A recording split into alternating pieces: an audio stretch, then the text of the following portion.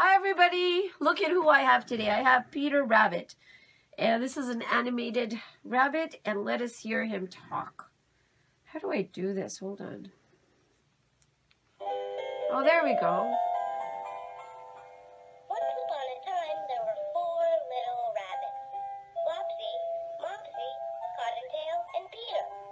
They lived in a rabbit hole with their mother underneath a log. Okay, I guess you get the idea. This one will go on and on for quite a long time. But he is one of my favorite Easter toys.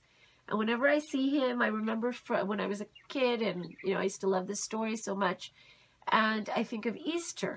And so today I'm going to start doing some fun stuff related to Easter. So I will try to make some chocolate Cadbury Easter eggs, cream-filled Easter eggs. And I hope you join me, and I hope you like this episode. It's kind of a fun thing to do with kids. And anyways, I hope you stay tuned and watch and give it a try. And don't forget about St. Patrick's Day. Yeah, we'll do that another time. Okay, so thank you, and stay tuned, and we will be back very, very soon.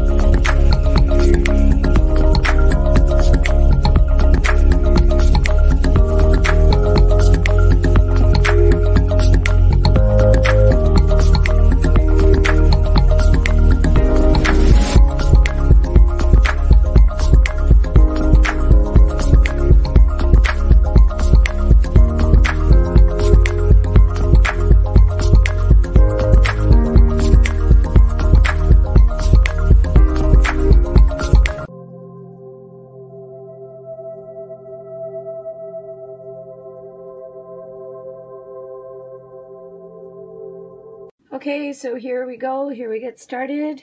I'm going to show you first all the ingredients I have in this plastic bag, which I'm going to be taking the chocolate out of very soon. I have some cut up. The best quality I can find, Belgian chocolate. You do not have to use Belgian chocolate, but the better the quality of the chocolate, I think the better the quality of the Cadbury eggs, Easter eggs. So I like to get Belgian chocolate for this. I have here at room temperature a 1/4 cup of butter, sort of cut into chunks. I have some corn syrup.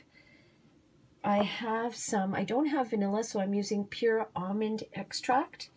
I have, this is a bowl of 3 cups of icing sugar, and here I have 1/2 cup of corn syrup. And before I forget, I have this, which is yellow food coloring. So basically, I'm going to get started, and I'm just going to put the chocolate away. I'm going to focus on the butter here. And this butter, as I mentioned, is at room temperature. So I'm going to take the butter, and I'm going to mix it with, as well as I can, I'm going to mix it. And I like to mix stuff when I'm baking. I don't know why. I like to do it by hand, instead of using an electrical mixer. There are some exceptions to this, but generally I love doing all of this by hand. Maybe it makes me feel that I'm more, more doing it the old-fashioned way, and it's, for some reason, it's a little bit more satisfying for me. So, and here's the almond extract. I'm just going to put the tiniest bit in, just the tiniest bit for flavor. And then what I'm going to do is I'm going to mix this. And as I mentioned, the butter needs to be not from the fridge, but at room temperature. And while I do that, I'm going to take this icing sugar and slowly mix it in until I get all of it mixed in, and it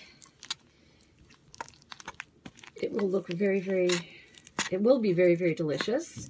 So I'm just going to take my time and do this, and I will be back once all the icing sugar is mixed in with this butter and corn syrup mixture. And I wanted to say before I forget, last year I did this with maple syrup, and I would not recommend that because the maple syrup is very dark compared to corn syrup, and it made the inside of the eggs look a little darker than I would have liked. So I'm just going to continue doing this, and I will be back once I'm done. And so here I am in a separate pot, melting at very, very low heat. You do not want to burn your chocolate, and chocolate can burn very easily. So very, very low heat. I am melting this beautiful milk chocolate, and I have approximately a pound of it, a pound. I think some of it went into George's stomach, unfortunately, but we'll never know. So I would like to think I have approximately a pound of chocolate here, and I will let it continue to melt, and then I will cool it. Okay, so back to the Cadbury Easter egg filling. I have my main filling dough, if you want to call it that, and it is going to be, I'm going to be making them into balls and putting them in the fridge to allow them to set. And here's kind of the fun part, which is a third of that dough I took in a separate bowl, and I added, I'm going to do this by hand. It's a lot more fun to do it that way, I think. It's a little messy, but it's a lot more fun, and it's easier to do, I find. So basically, what I'm doing is I took about 3 to 4 drops of yellow food coloring, because I like it to be this bright yellow, sort of a yellowish orange, the color of yolk. Sorry about that. And I like to do this, if you can see, by hand, because then it's getting, all the yellow is getting inside of it, not just on the peripheral part, the outside part of the dough. It's getting inside the dough. And so I'm going to do that, continue, and it's pretty much done. So you can see that this is the lovely yolk, and there is the white part, the outer filling. This is the inner filling. So all I'm going to be doing is making these into little balls and putting them into the fridge to set. And I will be back. Okay, I'm back with some egg yolks, and I think they look so cute. And I've been making these for years. And I have to say, they're not super difficult. You can do this recipe with children. In fact, I think it would be a lot of fun to do it with children. But it's not super, super easy, because the humidity of the day when you're doing this will affect or may affect the stickiness / malleability of your dough that you're working with. So I actually had made these just a moment ago, and they were a little bit too big. And then I thought, you know what, I'm going to make them smaller, and I think this size is very nice. I think they're cute. And I'm going to be putting these in the fridge. In the meantime, my chocolate has melted. I'm going to be cooling that. And then I'm going to put all of this together, which is the exciting part. And I can't wait. I will be back. Stay tuned. Okay, everyone. So I want to start off by showing you all the ingredients as they look now. The chocolate has been cooled. And I wanted to actually show you this. If I was more of a, I don't know, perfectionist who wants to just show everything in its best light, in its best form, I wouldn't be showing you this, but I want to show how this gives an idea of how the chocolate has melted, but it has also cooled a bit. So it's not hot, in which case it would be burning the Cadbury Easter eggs. So we have the chocolate here. I will be dipping the balls, or the eggs, I should say, into the chocolate.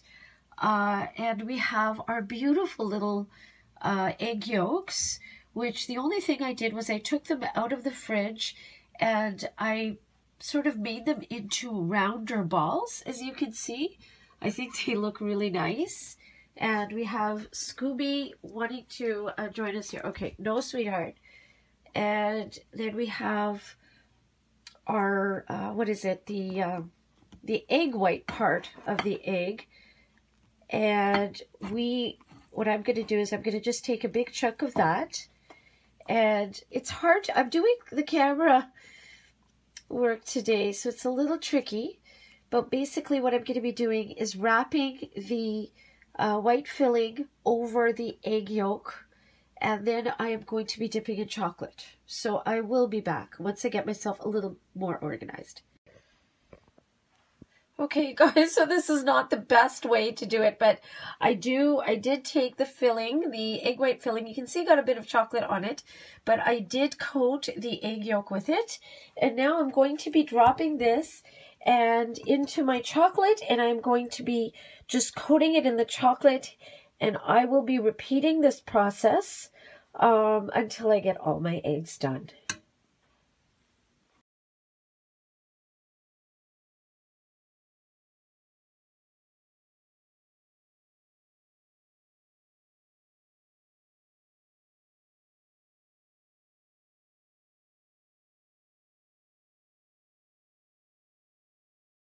Okay, everyone, so I'm gonna not eat all of these, but I'm gonna eat some 99 of them.